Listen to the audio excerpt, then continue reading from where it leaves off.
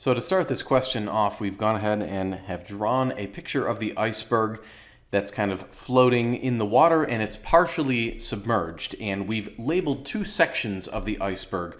We have the section of the iceberg that is visible above the surface of the fluid. We've labeled that V sub V, which is going to be our visible volume of the iceberg. And then beneath the surface, we have V sub S, which is the submerged volume. That's the portion of the iceberg that we cannot see. And we have again labeled that V sub S. V sub I is going to be the total volume of this iceberg. So it's important to notice that the V sub I, the total iceberg volume, is going to equal the visible volume of the iceberg, V sub V, plus the submerged volume, which would be V sub S. And this is a little equation that we're going to return to later on in solving this problem. Now, this iceberg is floating, so it is in equilibrium. And what this means, of course, is that the net force acting on the iceberg is zero. What you want to do is think about the forces that are acting on the iceberg. Now, of course, we have the downward acting gravitational force. We're going to go ahead and just label that F sub G. And then in order for this iceberg to be in equilibrium, there has to be at least one other force pointing in the opposite direction. And indeed there is. This is the buoyant force. And we're going to label that F sub B. And it's important to understand that the magnitude of the buoyant force is equal to the magnitude of the gravitational force because the iceberg is in equilibrium. So what we can do is say that the magnitude of the buoyant force, F sub B, is equal to the magnitude of the gravitational force, F sub G. Now, for the buoyant force, we need an expression for it. And perhaps we recall from the studies of this chapter that we can translate the buoyancy force or the buoyant force into the following fact. We're going to have the mass of the displaced fluid multiplied by gravity. On the other side of the equation, the gravitational force, of course, is the mass of the entire iceberg multiplied by gravity.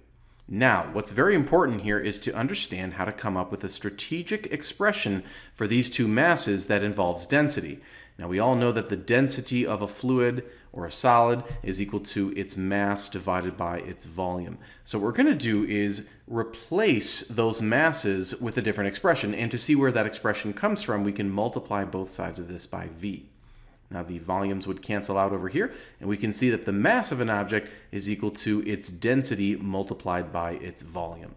So that's the expression that we're going to be strategically using here. So for example, the mass of the displaced fluid would equal the density of the fluid multiplied by the volume of the displaced fluid. Now, very important, if you go back and look at the picture, the volume of the displaced fluid would be the volume of the submerged portion of the iceberg. So in this case, we're going to use that symbol V sub S. Again, this is the volume of the submerged portion of the iceberg. That's how much volume of fluid was displaced by the submerged part of that iceberg.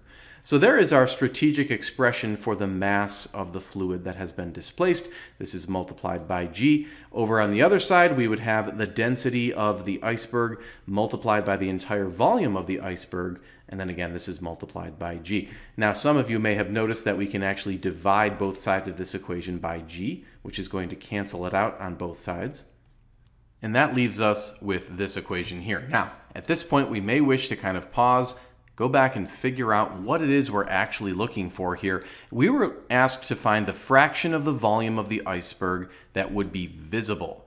And basically what that means is we have to take the volume of the visible portion and divide that by the volume of the entire iceberg. So we're trying to solve for this ratio V sub V over V sub I. That's our goal right now. Now, let's recall this equation right here. What we will do next is solve this for the V sub S.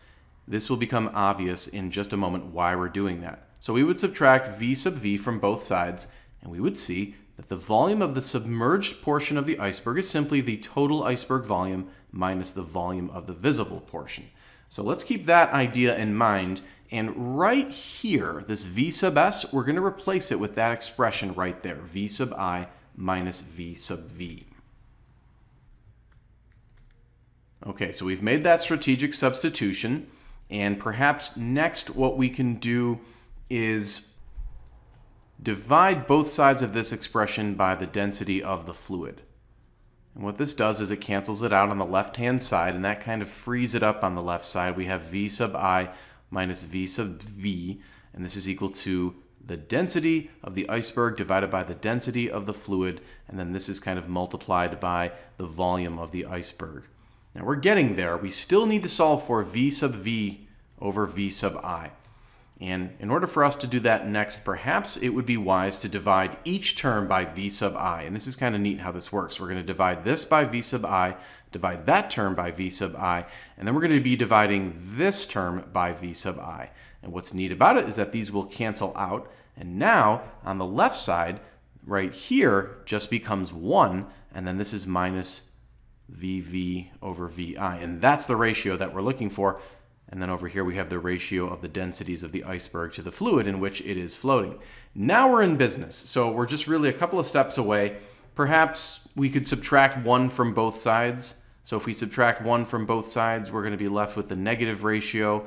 And then this is equal to -1 plus that ratio of the density of the iceberg to the density of the fluid. And then just divide each term by -1. This essentially flips the signs of each term. So now we have the ratio that we seek, and it's going to be equal to 1 minus the density of the iceberg divided by the density of the fluid.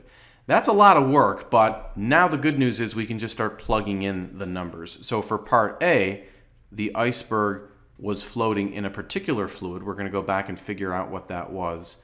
And it was floating in salt water. So the density of salt water is 1024, and the density of the iceberg was 917. So we would have 1 minus 917 over 1024. Of course, you want to pick up your calculator and punch that in. And if you do so, you should get about 0.10. And that would be the correct answer. You can also express this as 10%. So basically, 10% of the entire iceberg would be visible above the surface. And then in part B, they decided to float the iceberg in a different fluid whose density was only 1,000. So we'll just kind of change the denominator here to 1,000. And when you put that in your calculator, you're going to get about 0.083. And in percentage terms, that's about 8.3%. So a little bit less of the iceberg would be visible above the surface of the water. So here are the correct answers to parts A and B. Thanks for taking the time to watch the video. If you're interested in making a small donation to my cause, I'd greatly appreciate it, but please do not feel obligated.